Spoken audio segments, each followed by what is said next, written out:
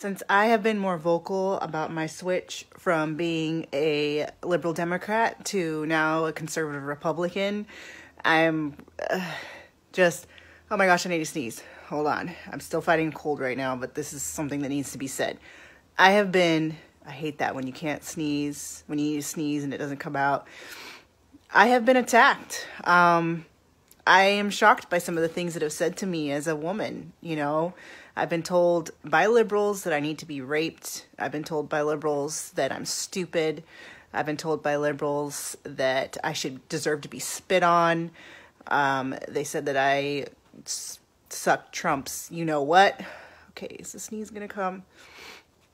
I mean, I could go on and on. They attack my race. They attack, you know, the one little picture that I have. They attack every little comment that I make. It's just ruthless. It's just ruthless. And on top of it, okay. On top of it, not a single liberal in all those attacks and mean things that they say to me, not a single one has ever tried to convince me to come back to being a liberal Democrat in a kind way. I don't even need you to be loving. I don't even need you to be kind. I just need you to be like, you know, courteous, not calling me names or, you know, attacking every little thing about me and saying horrible, disgusting things to where I don't even want to I'm not even going to comment back because of what you said is so shocking and gross. So it's only further solidifying my reasoning for leaving the Democrat Party because I feel like it has truly become the party of hate, you know? I am not a woman who deserves to be hated on just because I think differently from you.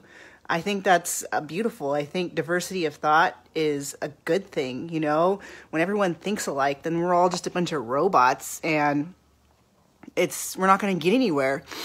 And it's balance of power too, you know? Like, I'm sorry, but if we just let the Democrats just do whatever they want, we'd be in some weird, communist dystopia where everyone has to work together to give all their money and rip babies out of women's wombs. And anyways, I'm kind of going on a different thing, but I just can't believe the way that I've been treated now that I've come out as a conservative Republican. And like I said, it has only further solidified my reasoning for leaving the Democrat Party. And so this is kind of like my #WalkAway video. I have so many reasons that I walked away.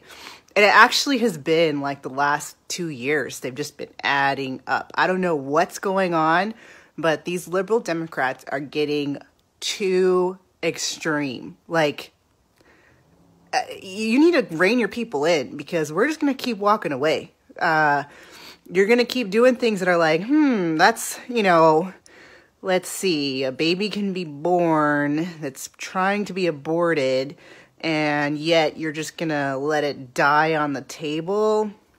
That doesn't sound right.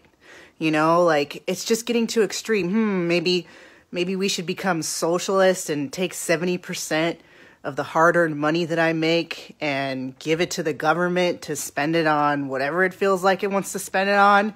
No thanks. Or, oh, let's just get rid of free speech. Let's just tell, you know, you can't say anything anymore. Like, if you say one thing, you're going to be fired, you're going to be demonized, and your whole livelihood's going to be taken away because, you know, you said something that insulted, you know, the liberals, and so now, you know, you're basically blacklisted.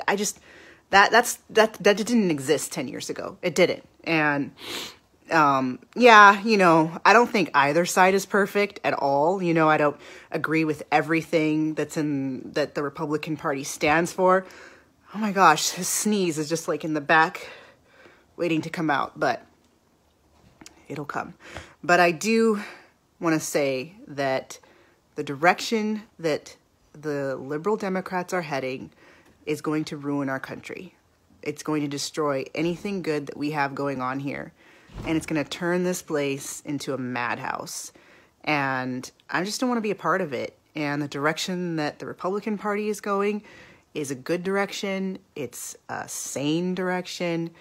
It's pretty much what we've been doing. And I think that this country is great. You know, I don't think it's perfect, but I've done a lot of traveling, and there's no other place I'd rather be. And I feel like we're brainwashing young Americans into thinking this place needs to change and needs to become something different and something more like these weird socialist countries where everything is controlled and you can't even give your child medicine that you feel is best for that child without the government approving it or disproving it. Anyways, I just feel like there's a lot of things I could say, but this is all I'm going to say for today, and that's that.